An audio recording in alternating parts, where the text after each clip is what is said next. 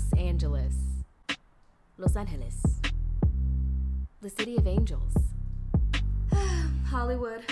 Celebrities. And if not, the entertainment capital of everywhere. A place where everybody wants to be seen, but it seems no one wants to be seen trying. And a place where in the last year I myself have done a lot of crying.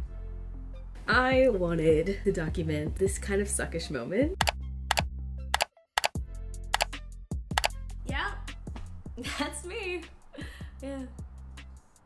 Oh, you're probably wondering about the tears.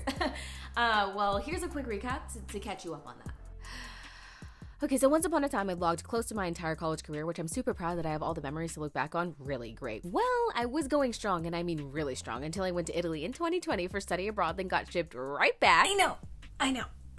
Due to the pandemic, which really centered me and brought my real dreams back to the forefront of my focus and my life. Okay, so then I spent like over a year training and performing again, because the truth is, my first love is singing and my true love is acting. It's who I've always been. I mean, get real. And refiguring out, I love entertainment. But I wanted to update you guys because I'm becoming more and more like wanting to explore like acting. And so I am doing an audition for something this summer, and I did get real. So I came to LA to visit, and I told myself if X, Y, and Z all went well, then I would make the move to LA. And here was my moment where a girl bossed too close to the sun because things went great.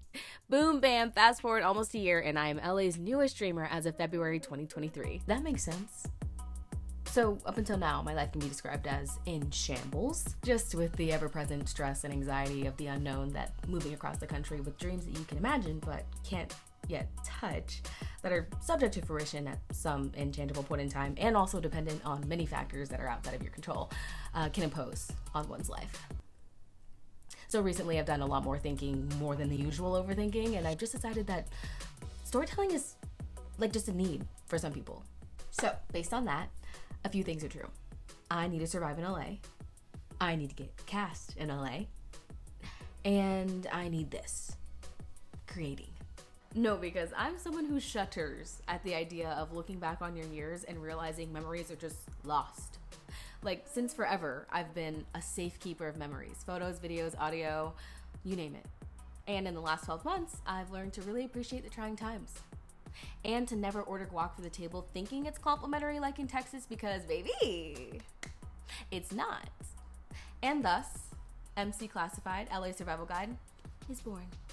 So let's track the beautifully and brutally uncomfortable stories of a Texas native crash landed in Los Angeles, writing herself into her own story. Because, well, that's what being a main character is all about. Isn't it?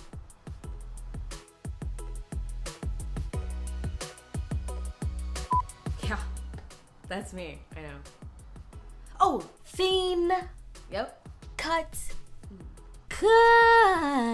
And so crazy.